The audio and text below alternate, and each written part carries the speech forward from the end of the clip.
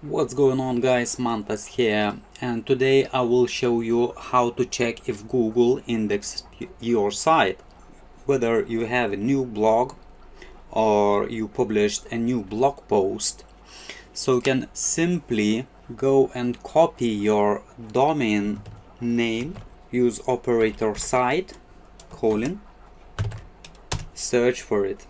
So as you can see, I got some results and my website is indexed. What if you just published a new blog post and you want to check if Google indexed that blog post?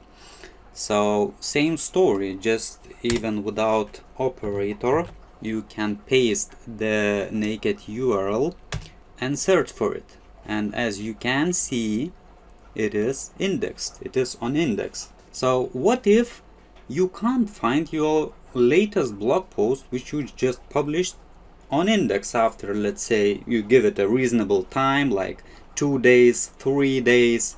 You can go to Google Webmaster Tools.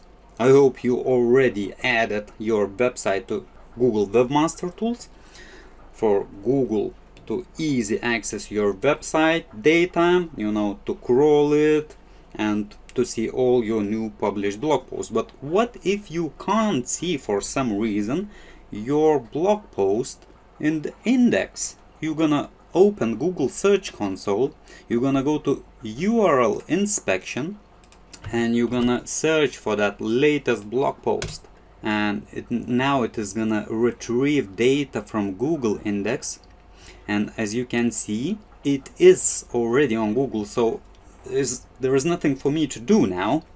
But if it wasn't indexed, so you can click this request indexing button and it will go in the queue. Crawler may visit your website much faster and your URL, your latest blog post, will appear in search. Alright guys, so if you want more great tips like this, visit my blog, subscribe to my YouTube channel, and talk soon. Cheers!